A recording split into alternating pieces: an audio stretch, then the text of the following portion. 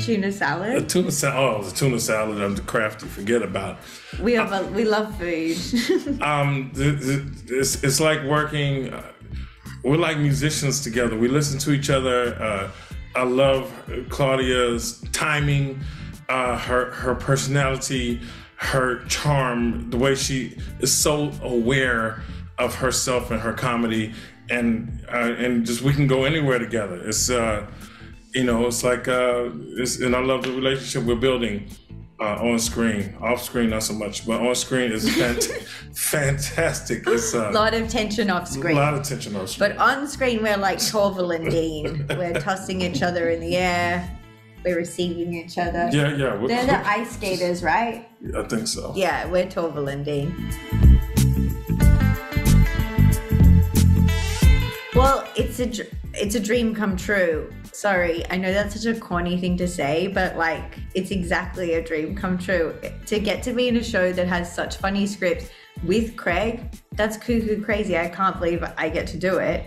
I'm still shocked. And like, to be in a show where you actually think it's funny and you think the person you're acting with is funny, these are like the rarest gems. I'm so lucky. The twists and turns, I think you can't really anticipate what's going to happen, in the show. And I think they're going to love that. I love the guest stars. I love the twists and turns. I love that it has so much comedy, but yes, it gets dark and edgy, but still has heart. I think that's going to resonate with a lot of people. I used to be afraid of snakes, like a lot of people, because Raiders of the Lost Ark and the Bible. But then one year I went to Australia, I was at this animal sanctuary, and I got to see how beautiful snakes actually are. So once we got to rolling, film on this show, I was all ready. And even in this second season, they had this gigantic snake I filmed with, and half the people were like, what? And then some of them are cool with it. So I do love snakes. And then as far as the creative, Dan Gore and Luke Del Tredici, they're at the top, as far as writers go. So they take us on in this roller coaster that you can't seem to get off.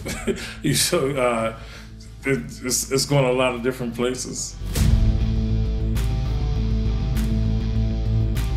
I'm probably not as desperately friendly in real life as my character, but I do sometimes I'm friendly, but not as friendly as Jillian. And what else is similar? We're both Australian. We both have immigration woes from time to time, just because that's the nature of living in a foreign country. But I'm not as violent as her, as she is in season 2, episode 2. And you sing more than I sing a lot more than Jillian.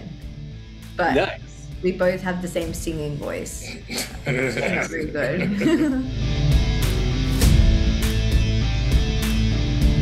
We all struggle, and that struggles can be overcome legally or illegally. But you can definitely, it's something that we all have to just figure out how to maneuver this life.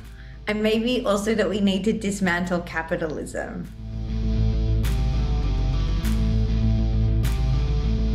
Don't be scared. That's it. I like that. If you, I think George Washington Carver said, if you love anything enough, eventually it will give up its secrets to you.